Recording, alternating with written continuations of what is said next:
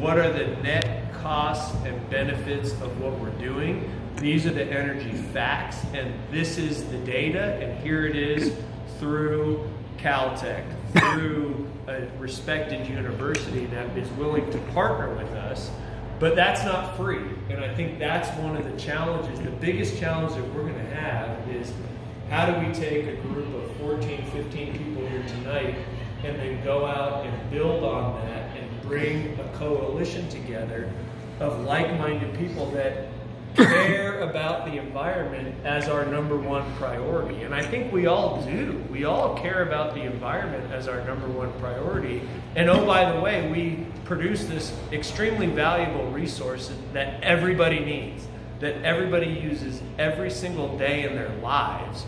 So why are we letting environmental activists come in to Kern County like 2 weeks ago for this California Forward event that the majors will sponsor financially? I don't know why, but they will come into Bakersfield and lecture us about what we're doing and our livelihood and our way of life and our ability to bring $128,000 a year jobs to blue-collar workers that need second chances, that have been to prison, but oil and gas is willing to give them a second chance.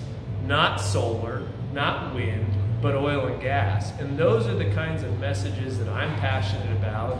And I've been active on social media, whether it's LinkedIn, Instagram, Twitter, whatever. But likes are a fleeting light. I mean, it's kind of cool to see a bunch, you know, I'll get 100,000 people that see a post, which is great. I have a media channel that I can push our data through and our scientific facts through that's already established.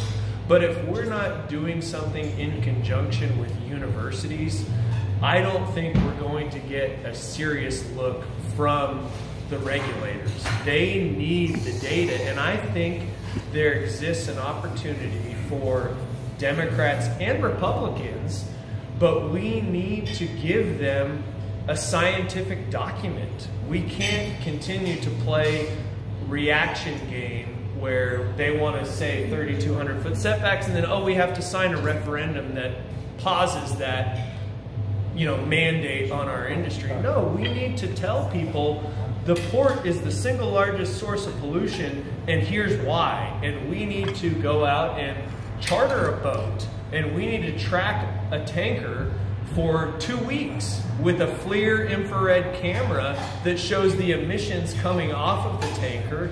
And then we need to do a full life cycle analysis of the emissions coming off of that tanker, traced back to the loss of habitat in the Ecuadorian Amazon and the amount of vegetation and plant life and tree life. And we say we're going to go sequester carbon through the rainforest, and we're ripping it up. We need to tie this all back to a full life cycle analysis of why foreign crude is actually the worst type of crude for the California market. And then we need to present the opposite case. UC Berkeley, we know, is littered with groupthink, with propaganda, with this mentality of, I'm going to design a study that shows why we need to phase out oil and gas in California, and I don't care about the science. And that's what Berkeley does. Well, what we can do is say, this is the science, and there's a whole number of institutions that will support the true science. And what does that mean for our community? And I think what we're lacking is just a collective spirit behind that. And it starts with something like this. It starts with just getting together, sharing ideas.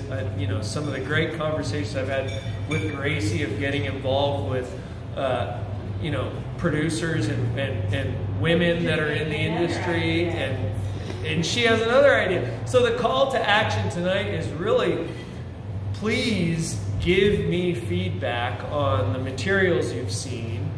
Give us, you know, information, ideas, ways to involve everybody, because we need to get out of this comfort zone of our own industry. You know, we're under constant attack, And the mindset has been, let's just protect what we have. Let's keep protecting what we have. But we need to be proactive. We need to go out, and if we are, I don't believe there's a transition. I believe there's an integration of renewables and oil and gas, and I believe that we have a huge opportunity through 2045, beyond that, 2100. I don't think anything's going away for the next 50, 60, 70 years. So why are we removing ourselves from the seat at the table?